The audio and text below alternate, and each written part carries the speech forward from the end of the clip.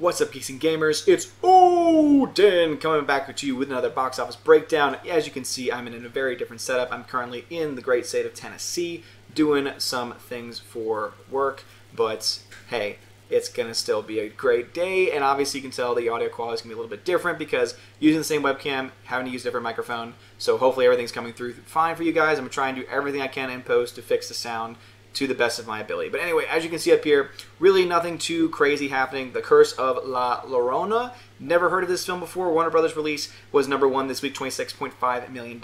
Breakthrough was another film came out this week, another one of those faith-based films, made $11.1 million. You know, those films always tend to come out during the Easter season, and so therefore we see it is still doing well. Penguins, a Disney nature production, made $2.3 million, and Kalank with a whopping $1.23 million. But where are some of the other films that maybe we are more interested in? Shazam coming in at #2, which is actually pretty great, seeing that this is now its third week in release. Started to be the #1 film week 1 and 2, and now is still, still pretty solid overall, it looks like. And so, again, 29.1% drop, still doing very well here in the States, not doing nearly as well in the foreign market, and I'll get into that in just a little bit. Still something to look into nonetheless. Captain Marvel, on the other hand, actually made more this week with $9.1 million, which is kind of insane when you think about it, that this film is still, for some reason, making money. And so speaking of that film, we got here Captain Marvel, again, has made now $1.089 million, but as you can see, it is definitely slowed down quite a bit, especially since we have Endgame coming out just this weekend, which, again, I'm so freaking excited for that coming up on Thursday.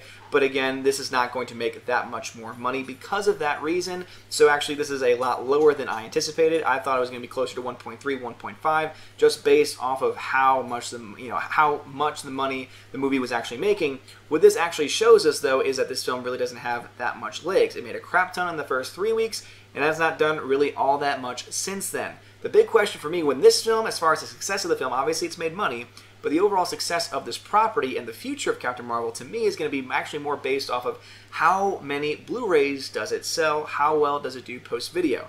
Now, many people might try and say, oh, well, it doesn't matter because it's going to be on the Disney streaming service. That very well could be the case. However, I mean, it is going to be on the streaming service, but that could be the case that, basically, because of that reason, and because that's only going to be $7 a month, that is going to be the #1 excuse. And that actually kind of makes a lot of sense. They've announced that this is going to be the first of the MCU films to be on the Disney streaming service. Maybe they've done that because they know this film is not going to do nearly as well on Blu-ray, and so now they're going to be able to have an excuse as to why this one does not succeed as well, be able to say, oh, well, it didn't do as well because people can see it on the Disney streaming service without having to pay anything extra for it. I'll tell you one film right now that is not doing very well, and that is Hellboy. Hellboy had a gigantic drop-off after an extremely weak opening. Still no foreign numbers available, which doesn't really bode well, because if it was making a lot of money there, we would start to hear about it. That means to me that it's so, just indistinguishable from anything else that's being made. This film is going to essentially be a bust, which is kind of sad, seeing that this film only cost $50 million production-wise, $75 million total when you add in the marketing. That is abysmal. So Hellboy looks like the reboot is not going to go anywhere after this, which I think many people would say is probably a good thing. I've not seen this myself. I kind of want to, just to see how much of a train wreck it actually is, but I am also kind of hesitant because of the fact that it's just gotten such bad reviews, but also no one is going to see it. And of course, Shazam, the actual Captain Marvel, is not doing as well overseas as maybe we had hoped.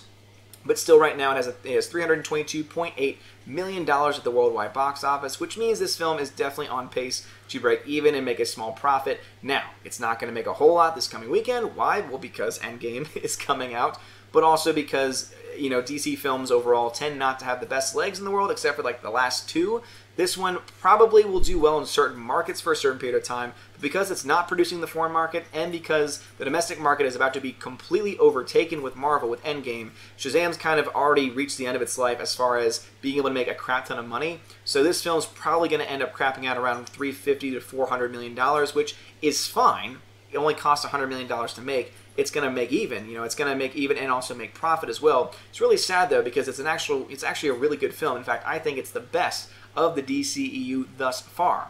Notice how I said the DCEU and not just DC films in general, because obviously that would go to The Dark Knight. But guys, what are y'all's thoughts on this? Do you think that Shazam maybe got a bad rap? Do you think it came out at the wrong time? Do you think that there's other factors that maybe led to it not doing nearly as well overseas? Also, what are y'all's thoughts on Hellboy? Have any of y'all actually seen Hellboy? Is Hellboy that good? Is it good? I mean, seriously, is it good enough to go see in theaters? Do you think the $19.6 million it's made so far is justifiable? I would love to hear thoughts on that. And also Captain Marvel, because apparently we just talk about nothing else other than Captain Marvel, even though I've talked about plenty of other films at this point.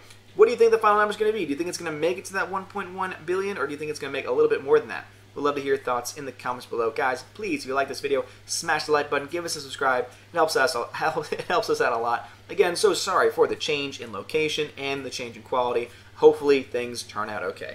Thank you so much for watching. Have a wonderful day, and as always, God bless.